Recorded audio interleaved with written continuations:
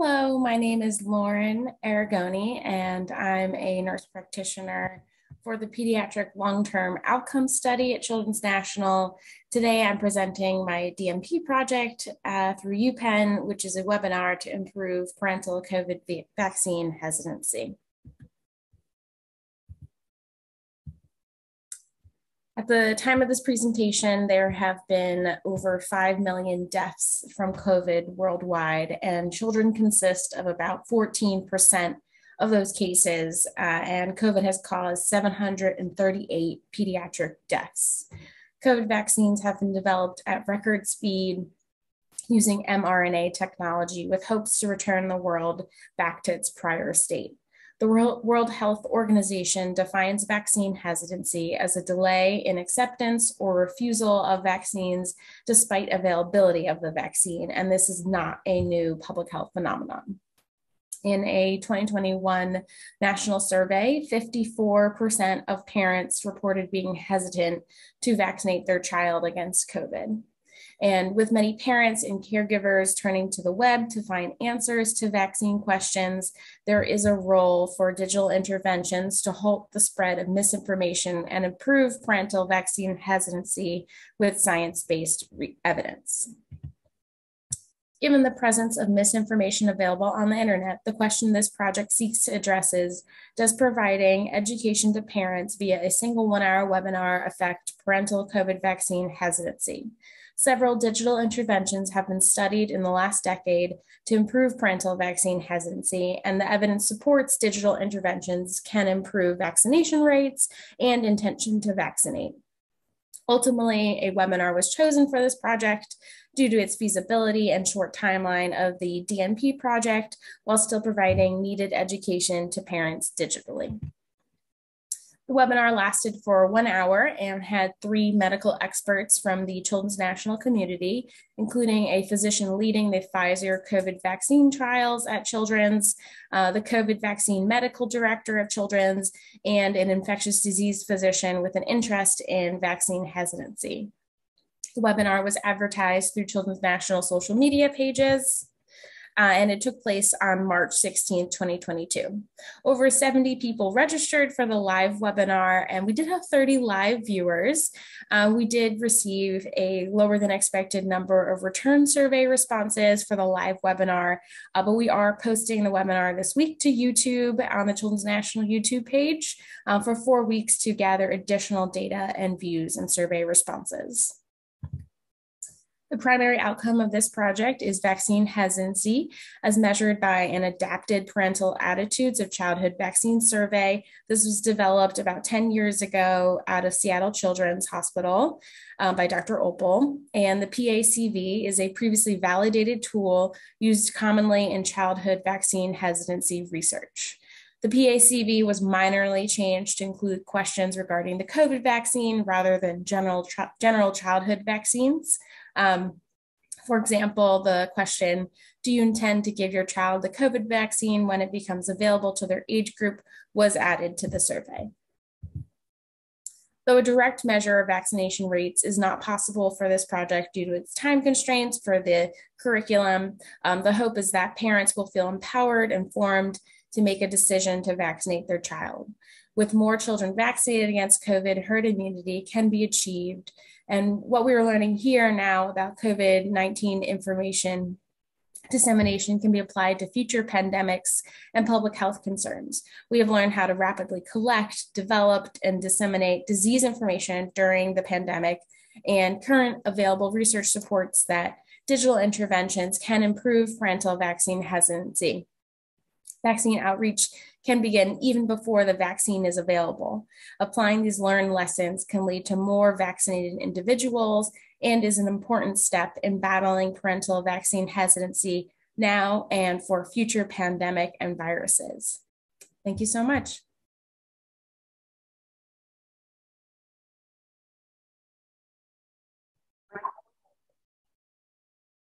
Okay, this is take 2.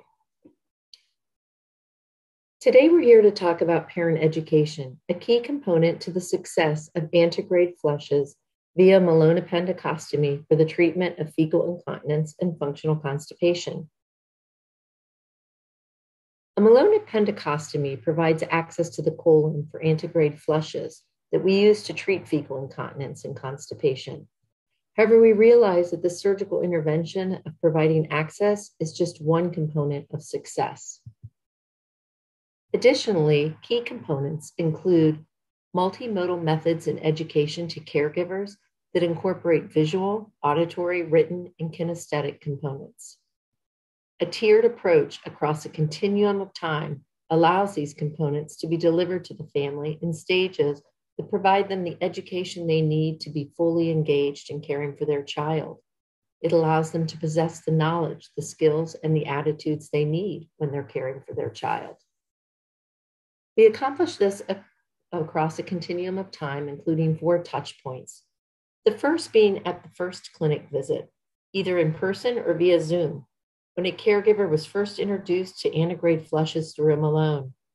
The nurse utilizes illustrations and documents that are written at a 5th grade literacy level. Shortly after the clinic visit, a nursing team member would call the family and discuss Malone access options. The clinical and financial considerations to both self-catheterization or placement of an indwelling balloon device were discussed. Post-operatively, a nursing team member visits the family at the bedside and provides education, including tactile learning and practice with the equipment.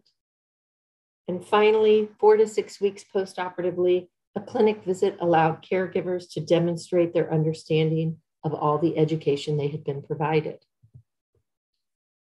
Our study involved 30 patients over April to August of 2021.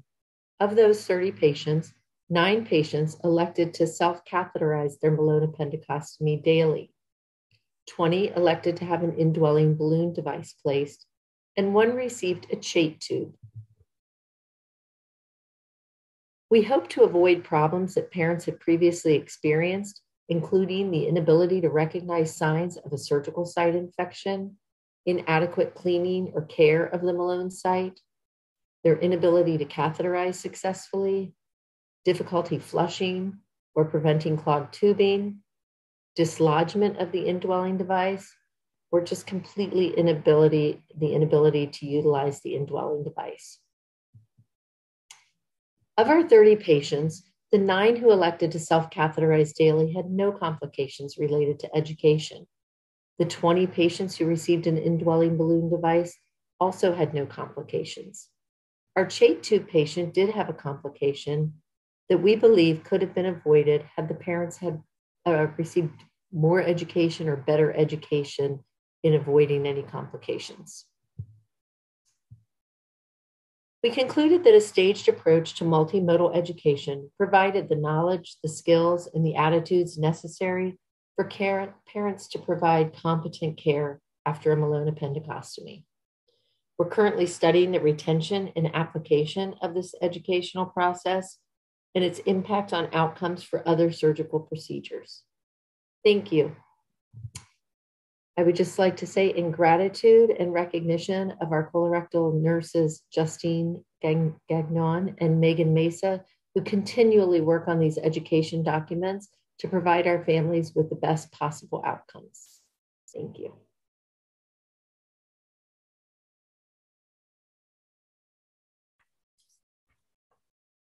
Hello, my name is Dr. Lisa Faniel. I'm a clinical social worker in the Division of Hematology at Children's National Hospital.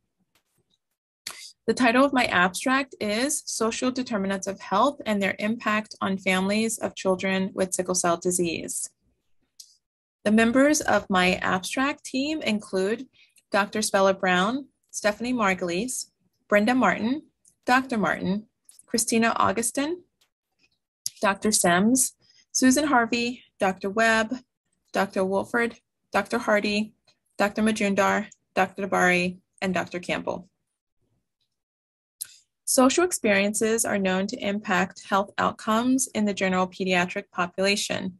These experiences can be examined through the construct of social determinants of health. Social determinants of health are the condition in which people are born, grow, work, live, and age.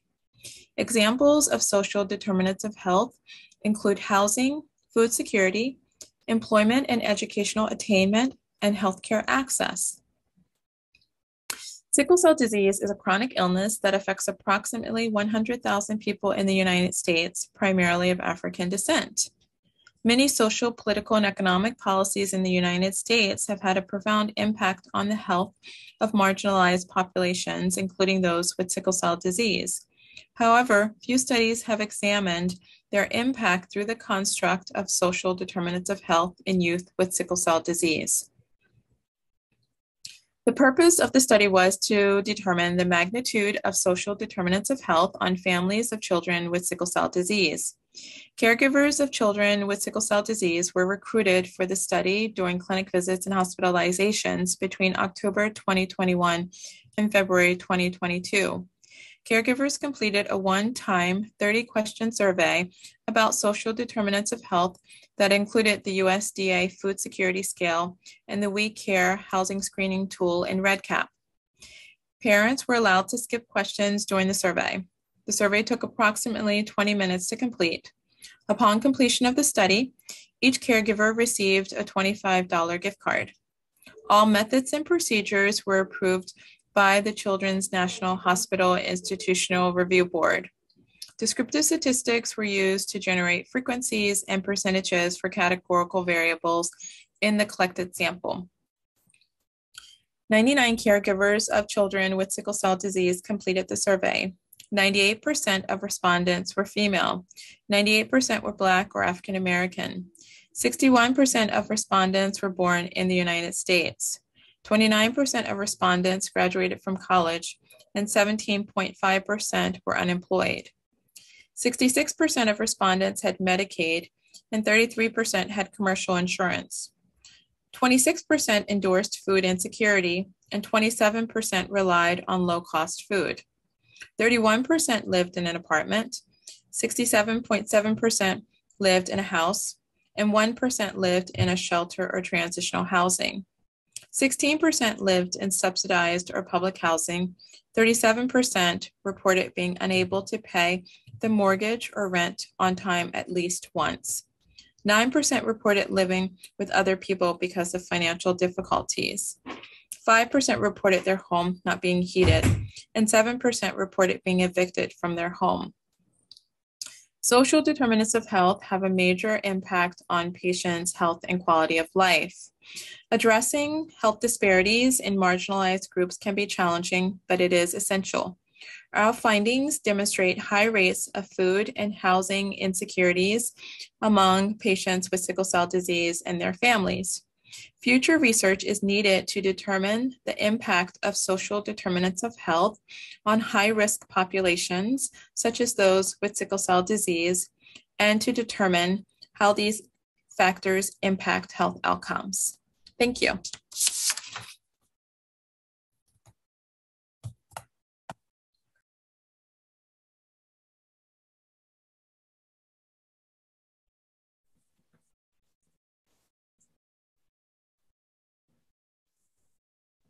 Hi there. My name is Pam Hines, and I'm a nurse and a nurse scientist here at Children's National Hospital.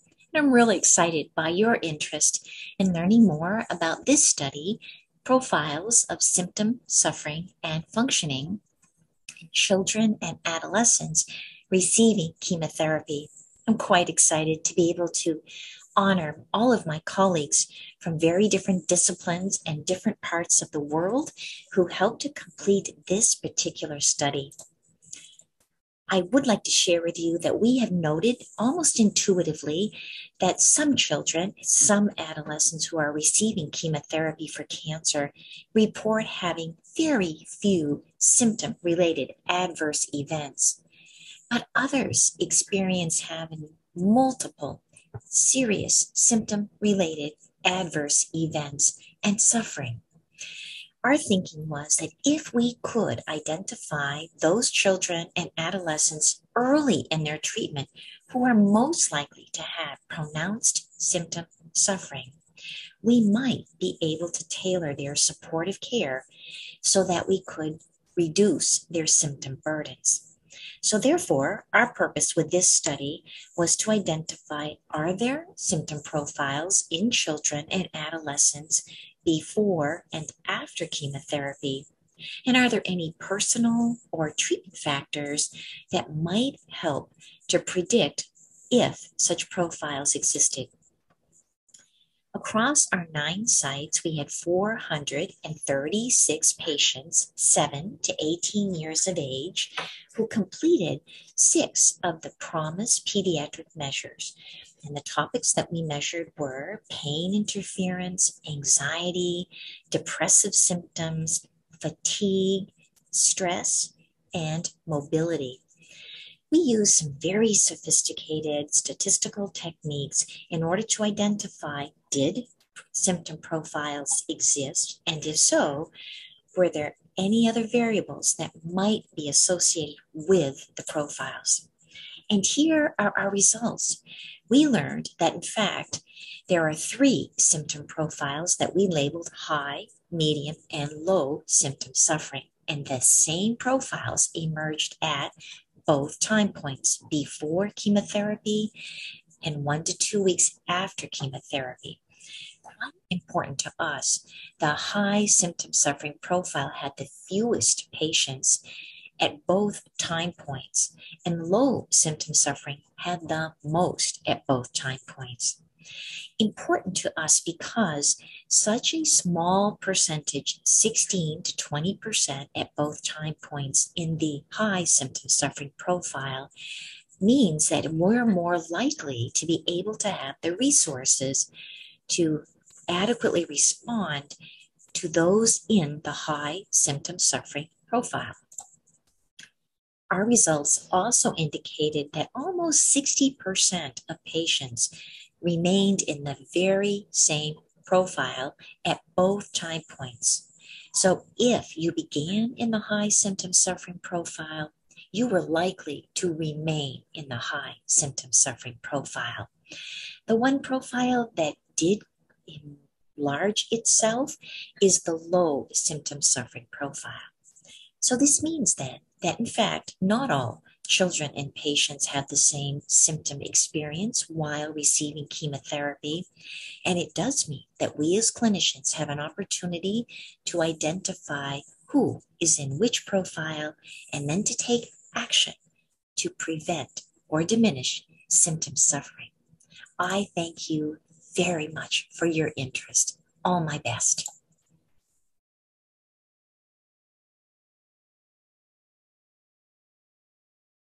Hello, everyone. Greetings from Washington, D.C. My name is Jessica Tompkins, and I am a PhD student and research nurse from Children's National Hospital. We know you're very busy, so here's a brief glance of how you can support and connect with your patients and families during a cancer diagnosis. We'll discuss why our approach to pediatric advanced care planning helped families feel they were better caregivers to their adolescents with cancer. The title of this manuscript was Pediatric Advanced Care Planning and Families' Positive Caregiving Appraisals in RCT. I would like to take this time to acknowledge all of the co-authors' contributions to this work, as we could not have achieved this body of research without each of them. Little is known about how families respond to pediatric advanced care planning. Physicians are concerned that initiating these conversations with families can be too distressing for the families. This study aims to examine the effect of the FACE-TC Advanced Care Planning intervention on families' appraisals of caregiving, distress, and strain. This randomized clinical trial with adolescents and young adults with cancer and their families was conducted from July of 2016 to April of 2019 in 4 tertiary pediatric hospitals. Adolescents and young adults, family dyads, were randomized at a 2-to-1 intervention control ratio to either the 3 weekly sessions of the FACE-TC intervention, which included the Lion Advanced Care Planning Survey, Next Steps Respecting Choices conversation, and completion of the 5 wishes, or to the treatment as usual control group. Only the family portion of the dyad was included in this study. Generalized estimated equations assess the effect of intervention on families as measured by the Family Appraisal of Caregiving Questionnaire at 3 months post-intervention. This trial had an N of 126 families with a mean family member age of 46 years old 83% were female, and 82% were white. Face TC families significantly increased positive caregiving appraisals at 3 months post-intervention when compared to control families. The beta of 0.35, 95% confidence interval range was 0.19 to 0.36 with a p-value of 0.03.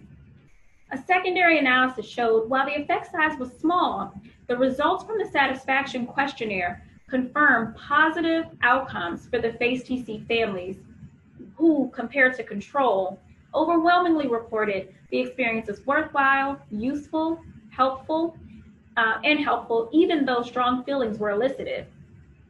Generalizability is limited by the participation rate of 39%, which is similar to dyadic end-of-life adult studies. Social desirability bias could have occurred with face-to-face administration of study questionnaires.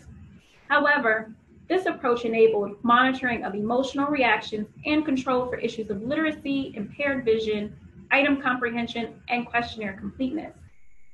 Compared to controls, families benefited from the participation in the Face TC intervention, which resulted in positive appraisals of their caregiving for their child with cancer, while not significantly burdening them with distress or strain.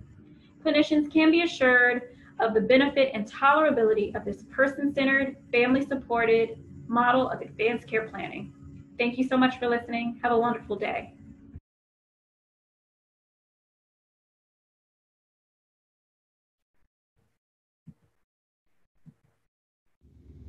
My name is Emily DeRose, and on behalf of the Code Ears development team listed here, I would like to present a high-level summary of our QI initiative, Development and Implementation of a Novel Emergency Medical Response Process.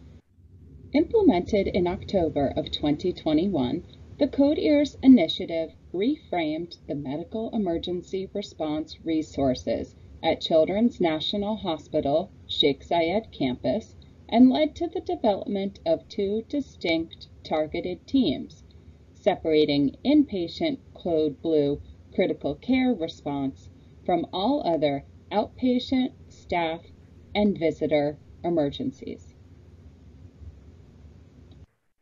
In the first 4 months of Code Ears implementation, there were 52 events.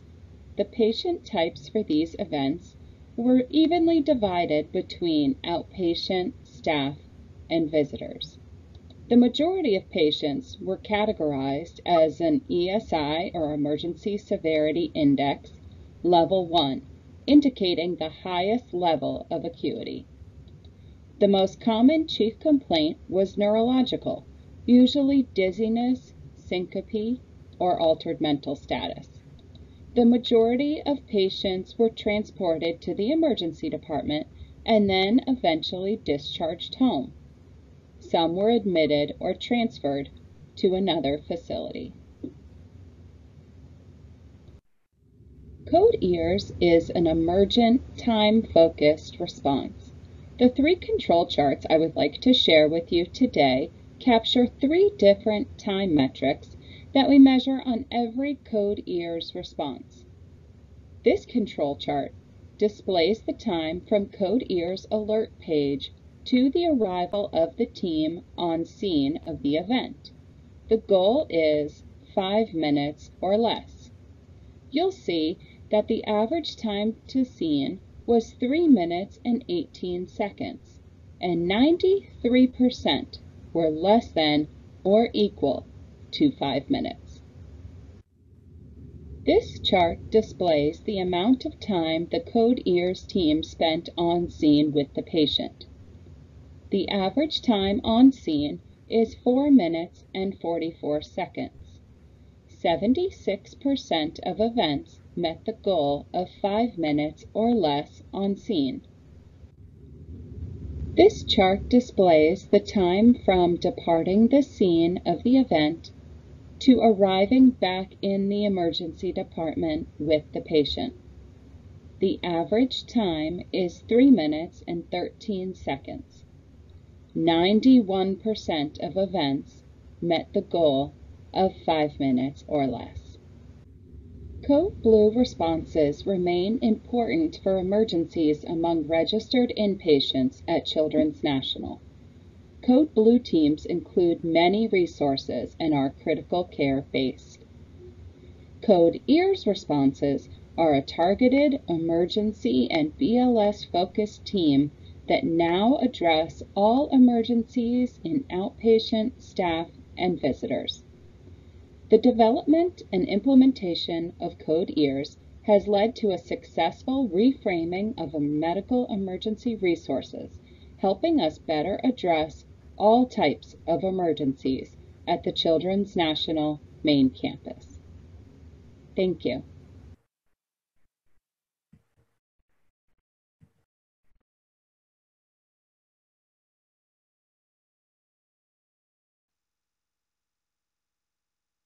Welcome to the RNCast, the mistake room, leveraging gamification, technology, and simulation to prevent patient harm, enhance education, and elevate awareness around medication administration errors. In March 2021, error reporting data revealed a 20% increase in medication administration errors at Children's National. Knowing that nurses are the last point of contact before these errors reach the patient, we created the Medication Mistake Room to provide an interactive learning activity that focuses on preventing patient harm from incorrect medication administration at the bedside. Our team includes Raven McLeese, who is a nursing safety coordinator in the Department of Nursing Science, Professional Practice and Quality. Her tenure at Children's began in 2009 on the surgical care unit as a floor nurse and later a shift coordinator. Her interest in safety and quality work in the Children's National Pathway to Nursing Care Excellence Fellowship led her to her current position. Raven's work focuses on data collection and project implementation related to providing safe nursing care. Laura Nicholson is a simulation education specialist in the simulation program at Children's National. Laura's simulation work includes the interprofessional in situ simulation program for nurses and residents on acute care and the first 5 minutes of a Code Blue program. Laura has several simulation-based publications, including innovative hospital-based pediatric virtual learning for nursing students and creation of a patient hospital escape room experience to reduce harm and improve quality of care. And Clarissa Chan Salcedo is the informatics nurse in the Department of Nursing Systems. Clarissa has over 20 years of experience as a professional in the field of nursing informatics. Clarissa applies her nursing and informatics knowledge in the implementation and use of technology to assist nursing and clinical staff in providing quality and safe care. The Medication Administration Mistake Room is part of a two-component initiative focused on enhancing awareness and education regarding safe medication administration practices. The objectives of the initiative are to describe the importance of safe medication administration, identify elements of potential medication administration errors, and analyze and apply safety behaviors and practices. The two components include a didactic education module and the interactive mistake room. Our hope was to build upon the educational module by having participants to apply what they have learned in a hands-on interactive mistake room. We developed acute, critical, and ambulatory care simulations with 8 to 10 medication administration errors in each patient scenario based on safety event reports, root cause analyses, and focus groups of frontline nurses and nurse educators. Simulation facilitators are provided with a toolkit and facilitator guidebook with step-by-step directions on how to set up and facilitate the mistake room. This simulation is based on the escape room concept. Nurses are required to go through the process of medication administration to include patient identification and actual barcode scanning of medications while identifying mistakes along the way. During the medication administration process, nurses will meet barriers in the form of common workflow distractions while finding hints and clues that will ultimately help them to escape the room. Our goal was to incorporate simulation, gamification, and the use of technology into an interactive experience that would allow participants the opportunity to apply and analyze safe practices and behaviors in a new and exciting way. So far, this initiative has been well received by frontline nurses and nursing leadership.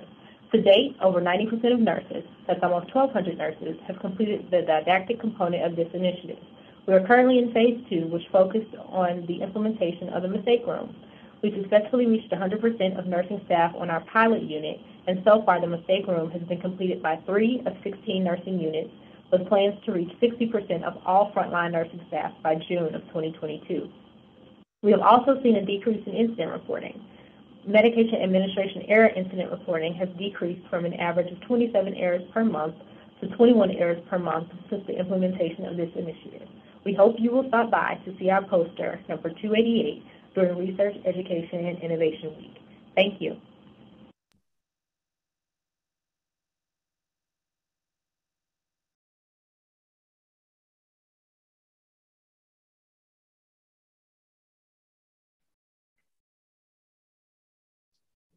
Hello, my name is Kelly Morrissey. I am a PA in the neurology department at Children's National, and I am part of the infantile epilepsy program within the epilepsy division. Our program coordinates care for patients diagnosed with infantile spasms. This is an age-specific type of epilepsy occurring in early infancy. It is one of the catastrophic childhood epilepsies due to the difficult to control seizures and association with neurodevelopmental regression. Our clinical team includes myself and Katie Havens, another physician assistant, Corinne Brandt, family therapist, and Dr. Archana Pasapaletti. Additional team members that contributed to this abstract include Dr. Tay Chang, Dr. Tammy Sushita, and Dr. William Gayard. Our program is also one of the clinics within the Comprehensive Pediatric Epilepsy Program that supports epilepsy patients across the pediatric lifespan. Current literature on health disparities show that minority groups experience higher rates of illness and death across a range of health conditions, including epilepsy. And there's currently little to no published data on racial and ethnic disparities for infantile spasms. We examined our cohort of infantile spasms patients for incidence, etiology, time to treatment, and treatment response to determine if there was a difference based on race and ethnicity. We looked at a prospective cohort of 49 consecutive infantile spasm referrals to our program between April 2019 and March 2021. Patients who received initial infantile spasms treatment outside of Children's National or had incomplete treatment course were excluded. Chi-square tests with p-value less than or equal to 0.05 were considered significant. We used the 2019 U.S. Census Bureau racial and ethnic demography of the greater DC metropolitan region for comparison.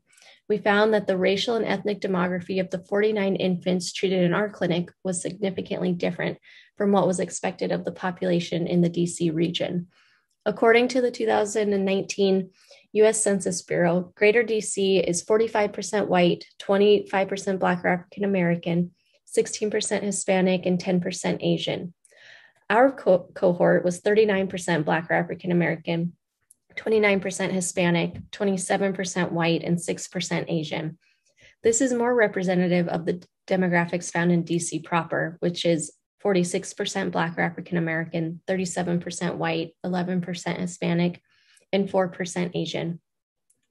Etiology of infantile spasms is presented in Table 1. In our cohort, 86% of patients had a known cause for developing infantile spasms. Brain MRI structural findings were the most common etiology across all groups. Structural findings were more common in Black or African American patients than white, Asian, or Hispanic patients. This was especially true for congenital lesions, such as malformation of cortical development, compared to acquired lesions, such as perinatal stroke or hypoxic ischemic events. The combination of both structural and genetic etiologies was also more common in Black or African American patients than in Hispanic patients. Infants with infantile spasms have better outcomes when treated early and if complete resolution is achieved. There are 3 first-line medications approved for the treatment of infantile spasms, and these include adrenocorticotropic hormone, or ACTH, prednisone, and vigabatrin. The median time to treatment initiation in our cohort was 3 days, the range being 0 to 21 days. This did not differ between groups. Overall resolution with initial treatment was achieved in 15 infants, or 31% of our cohort. This is further broken down in Table 2. Among the 15 patients that achieved resolution, 1 patient was Black or African American, 2 were Asian, 5 were white, and 7 were Hispanic. Black or African American patients were usually initiated on prednisone. However, they were less likely to respond to initial treatment. This is one of the first reports of racial and ethnic disparity in infantile spasms, and further studies are needed for validation in other regions and to examine the causes for this disparity. These trends are currently being studied on a national level through the National Infantile Spasms Consortium, and their publication is pending at the time of this presentation. Driving factors we have considered include pandemic effects, insurance denials, family counseling, parent decline, trust in the healthcare system, social support, and provider bias. Thank you for allowing us the opportunity to share this important data on racial and ethnic disparity in infantile spasms.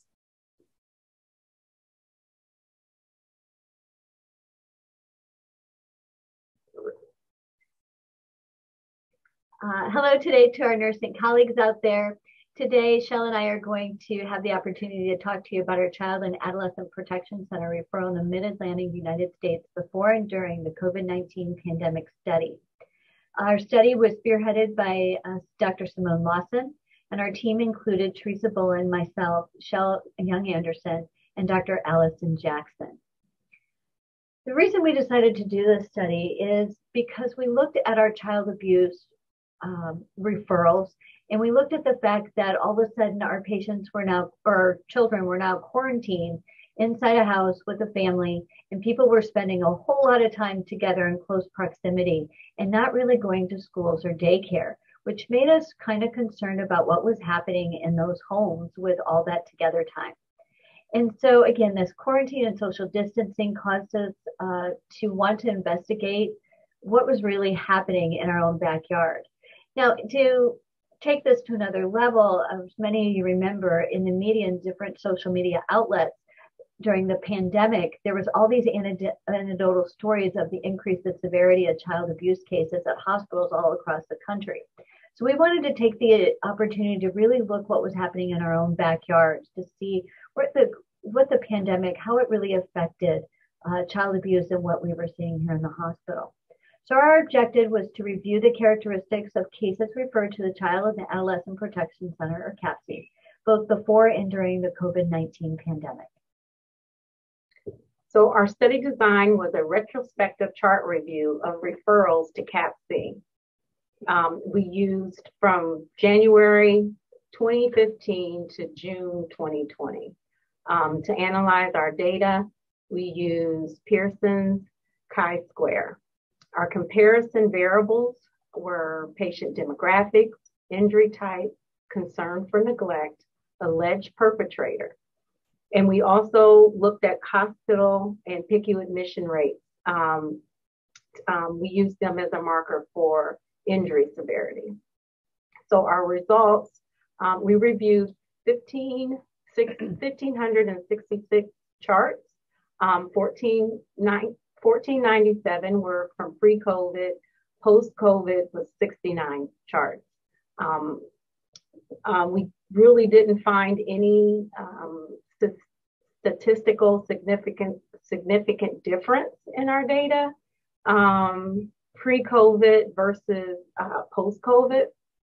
So there were similarities pre and post-COVID to include the demographics and frequency of documented injuries. There was no differences pre and post-COVID in the percentage of neglect cases, injury type, or relationships of the alleged perpetrators to the victims. There was a decline in CPS referrals initiated by school personnel during the pandemic. This makes sense because we know that a big portion of child maltreatment reports come from school personnel.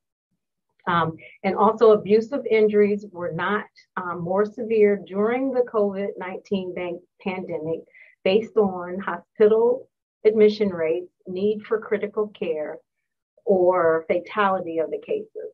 So in conclusion, there was no significant difference in the characteristic of cases reported to CAPC before and during the early months of the COVID-19 pandemic.